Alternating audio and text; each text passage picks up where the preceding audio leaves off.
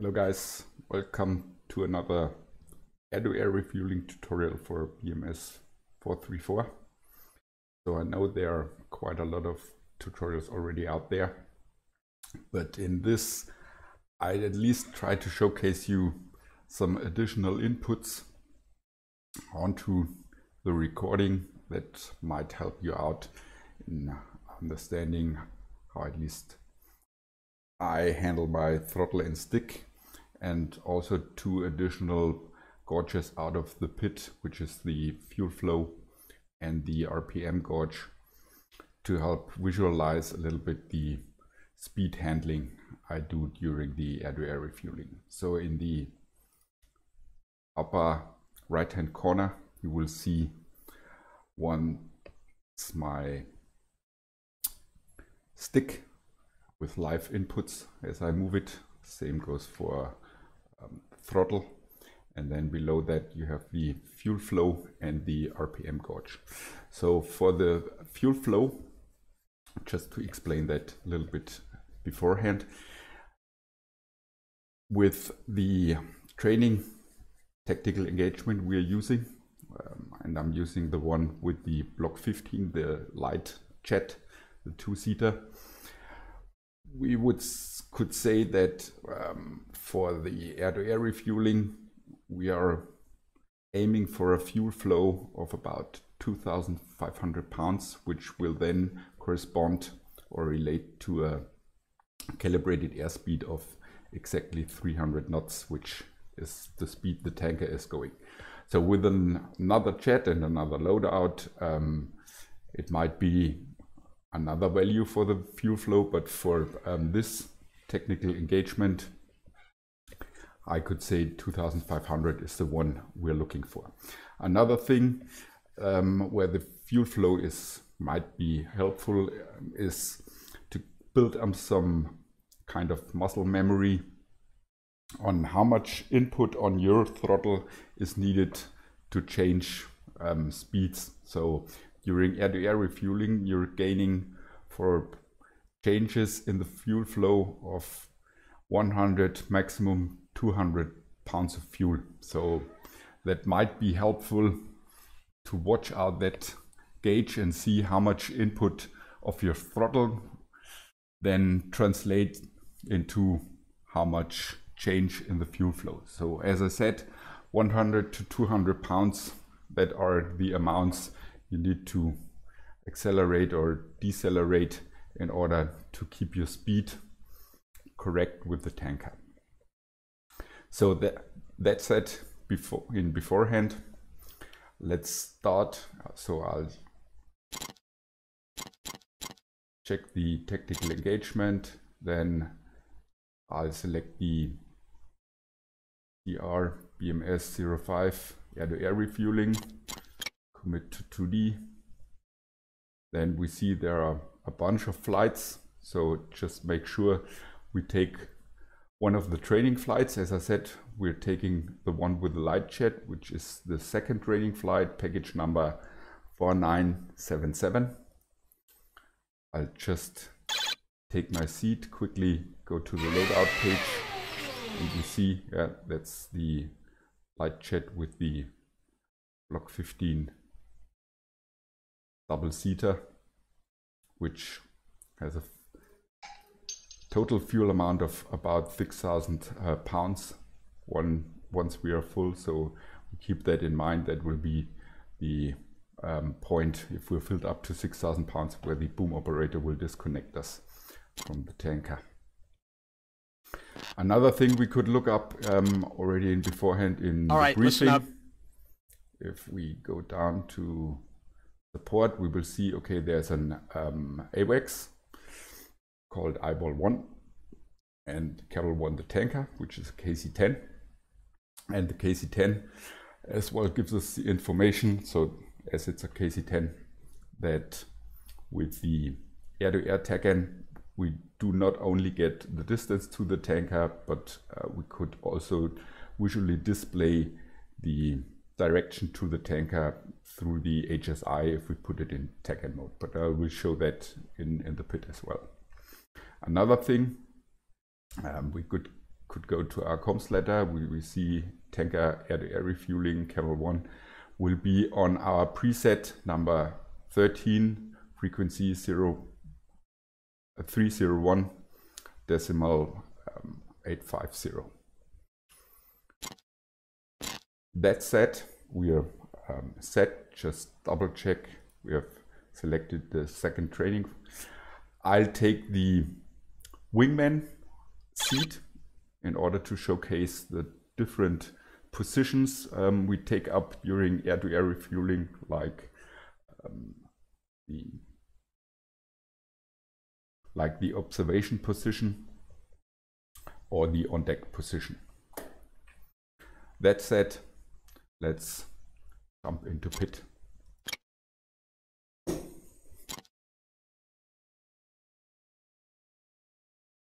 Bingo. Bingo.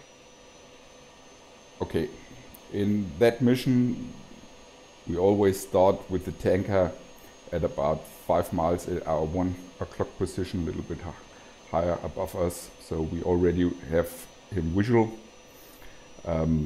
but still, in order to showcase the normal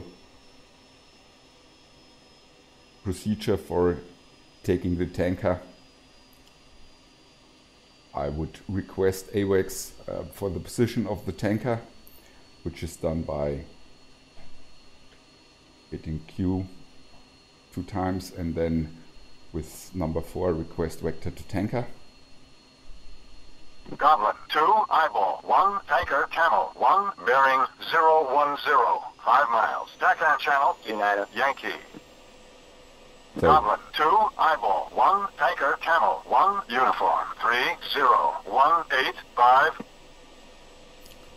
so AWACS gave us all the information we needed. We got a bearing to the tanker, distance to the tanker, a Deccan channel, and a frequency.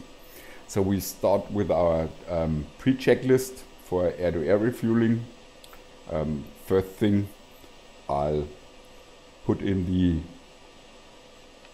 Deccan of the tanker, so press the number 1 TILS button, check that we're in Deccan air-to-air, put in 29er, we're already on the correct band, enter, and we turn on the DCS switch. So as we can see now on our DD, we got a distance to the tanker which is currently 6.3 miles. So we are 6.3 miles behind the tanker.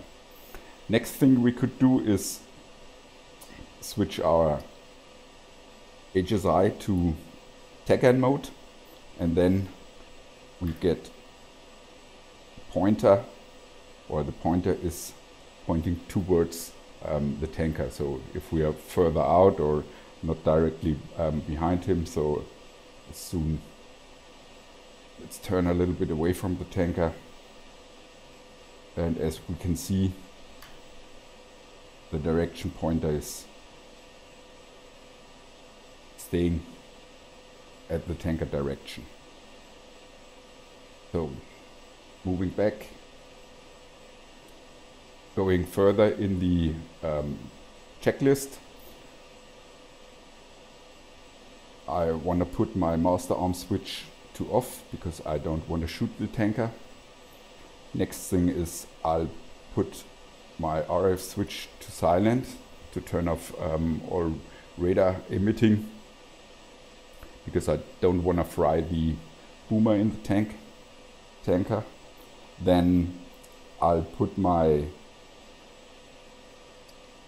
DVR switch to off so that I don't intentionally drop chaff or flare once I'm at the tanker.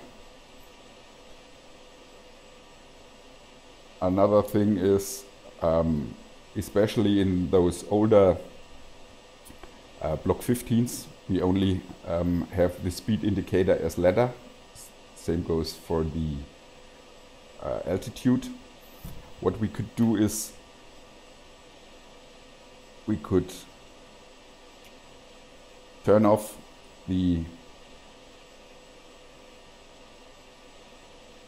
or declutter the HUD And with the HUD decluttered, we now have the speed indication in digital form for speed and altitude. So next thing would be we have to switch to the tanker frequency. Even so we are not the lead of the flight, our AR lead won't do that and request the air-to-air refueling. So I'll switch to preset number 13 on UHF. We could check that we're on the right frequency, 301.850, and then request the tanker for air refueling. Goblin 22, Camel 11, copy. Now it's Roger. time to speed up a little bit and get closer to the tanker. Goblin 21, Camel 11, clear to pre-contact position. So one thing I like to do as well is displaying my DD data in the HUD.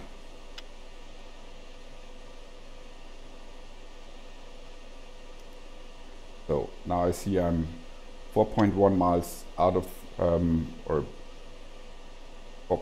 4.3 miles away from the tanker. So getting behind him and trying to close up. So as long as I'm not closer than 1.5 miles, I don't care much about speed. So I'm currently in mil power.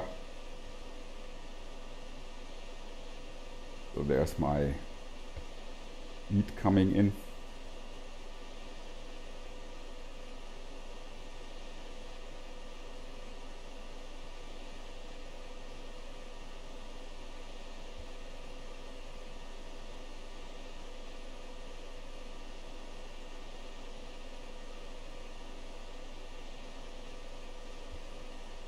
Still closing up, so 2.2 miles.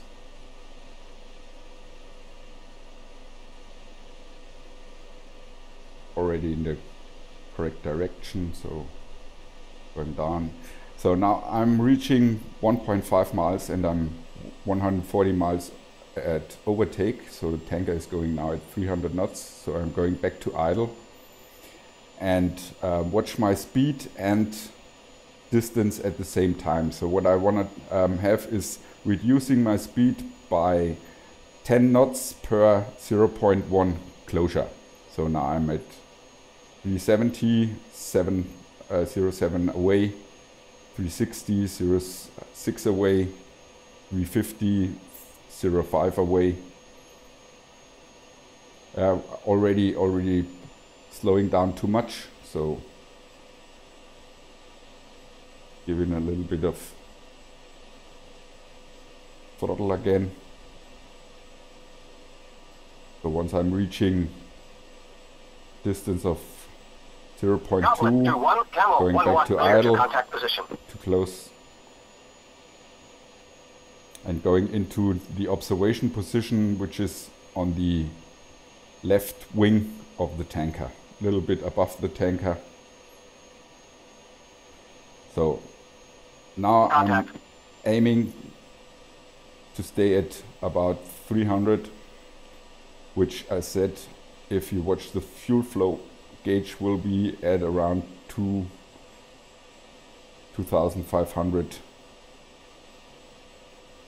So I'm slowing down and now setting for 2,500. Still a bit, maybe going down to 2,200, 300 to slow down a little bit.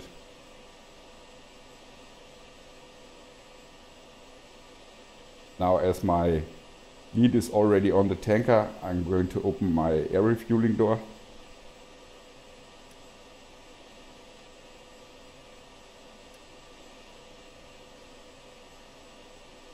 Speeding up a little bit as I'm falling behind. And now I could already go into the so-called on-deck position. Camel 1-1, good to go. Roger. Goblin 2-2, Camel 1-1, clear to pre-contact position. So it was a little bit too late for the on-deck position, so now I will go into pre-contact position. Goblin 2-2, Camel 1-1, heads up, tanker is entering turn.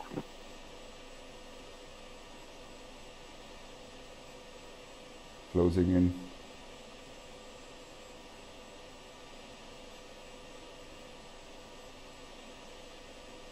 So turning with the tanker.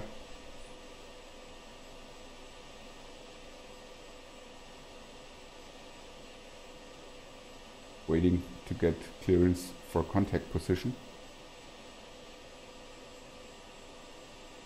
Goblin 2-2, Camel 1-1, clear to contact position. Okay, now I've cleared to contact position. Now I'm going below the tanker and forward. So, and from now on I look onto the lights. So we see, first of all, there's red light which is steady, which tells me I have to go forward. This light will start flashing once I'm just at the right spot. That means once it starts flashing, I need to keep that position until the light goes out. So going forward with about maximum of 1 to 2 knots. Caution. Caution.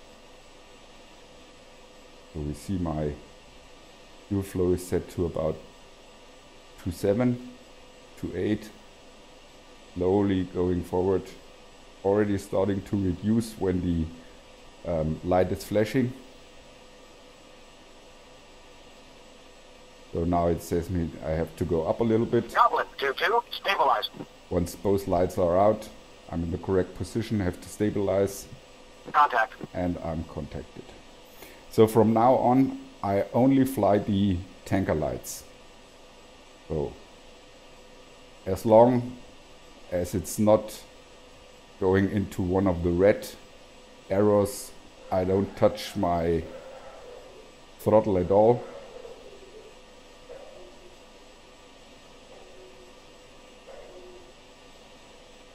So it tells me to go a little bit up. As long as they are in the middle, everything is fine. So, and even if it starts moving forwards, like now, it's not really time to do anything on your throttle. Came back. So I'm giving a little bit throttle in to see when it's moving forward. So it's moving forward. Still the middle light is on.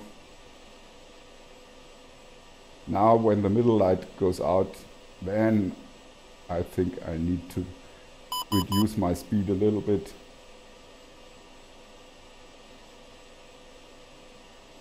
Meantime, I could put in my bingo page so I see my fuel flow is good and I have already taken 5,000 pounds.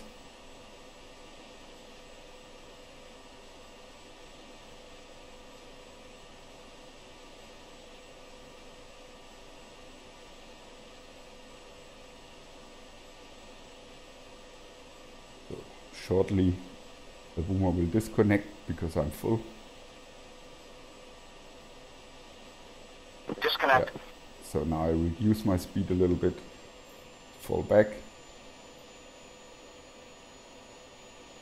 Usually that's now the time to give the tanker the information that you're done refueling, so that the next one could take up. I'll wait with that just to showcase where you would go after the refueling. It's, let's say we are a 4-ship flight, then we would take up the right observation position, and the next aircraft will take its turn, so coming towards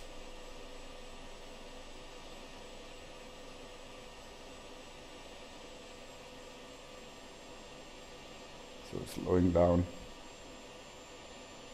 to around 300.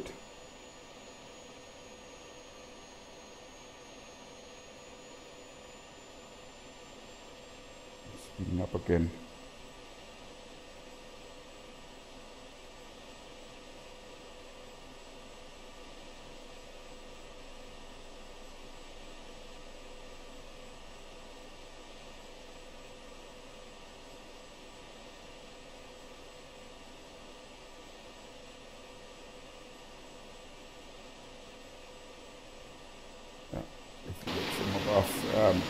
I'm a little bit too far behind, so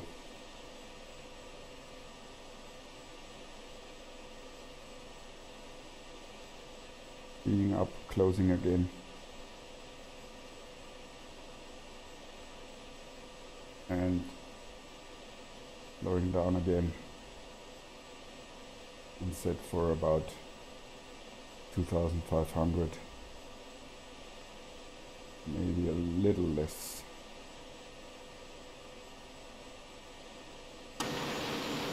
That would be the correct spot.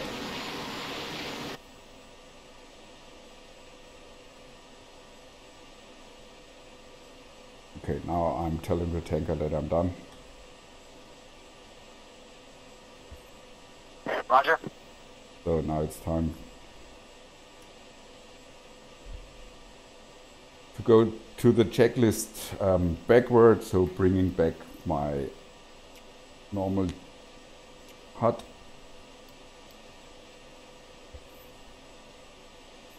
Then turn on my radar again. If needed, put my master arm back on. Put my AAR mode on, and get back into position with my lead. So coming out of the DD page, going back to tactical,